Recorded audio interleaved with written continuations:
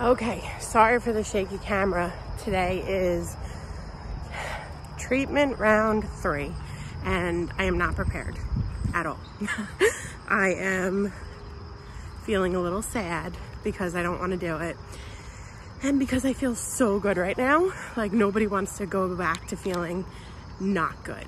That's kind of where I'm at. I'm doing a power walk because I don't know how good I'm gonna feel for the rest of the week doing my walks, and I really like my walks. So that's it. I'll check in with you guys once I get there and get started with round 3. Hey, it's me. This is treatment 3. Here's my chemo pole. We are at the beginning of October, so I wanted to make sure to do some Halloween themed things. We are in the older unit, so I'm gonna show you it's not the same as like the rooms I've been in.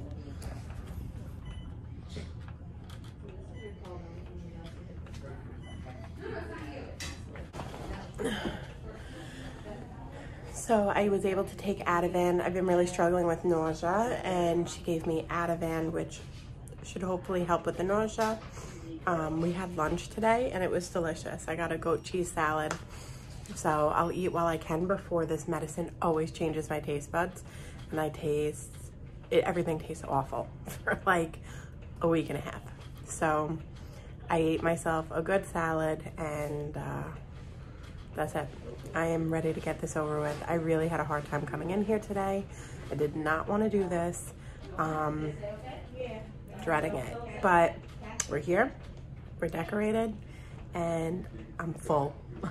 And that's it. They did tell me these next 2 rounds for AC are going to be the worst.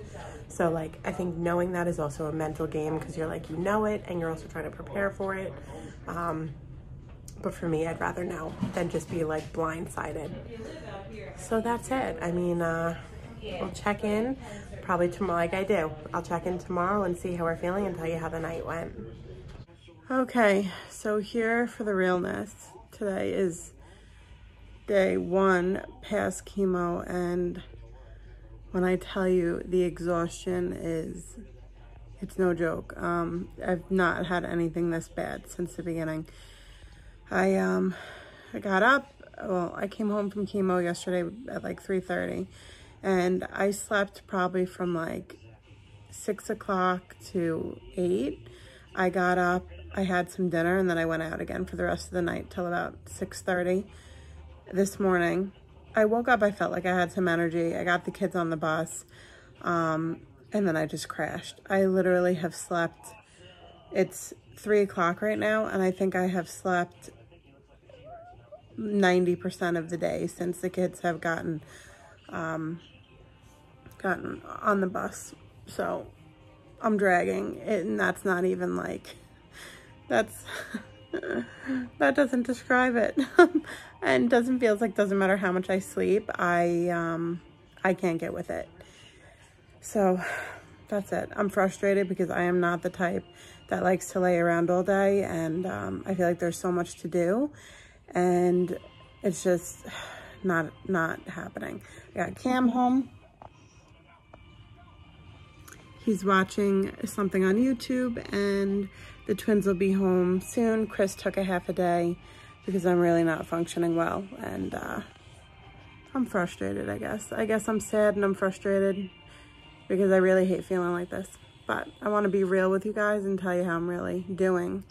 So far, round 3 of AC is, it's kicking my ass. Like, really kicking me down.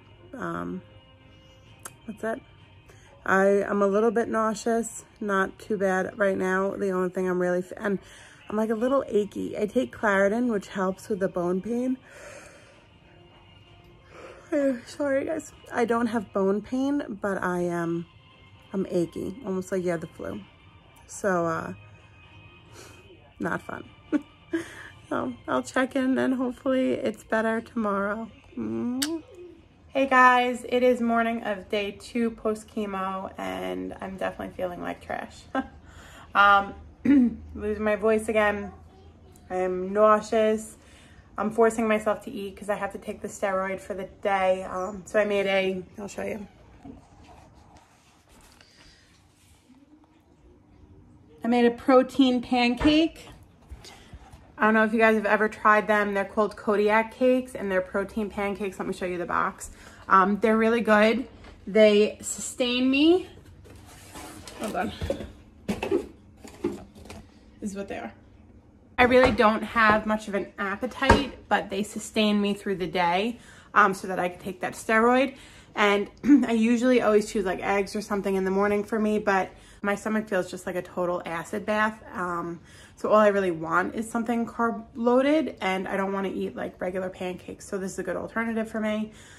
I added some blueberries and that's it. I am so frustrated to the point of tears because I'm definitely someone who go, and this thing is just this week especially.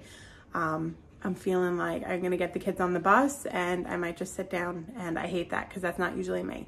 I'm gonna attempt my walk, see how far I can make it. That's it.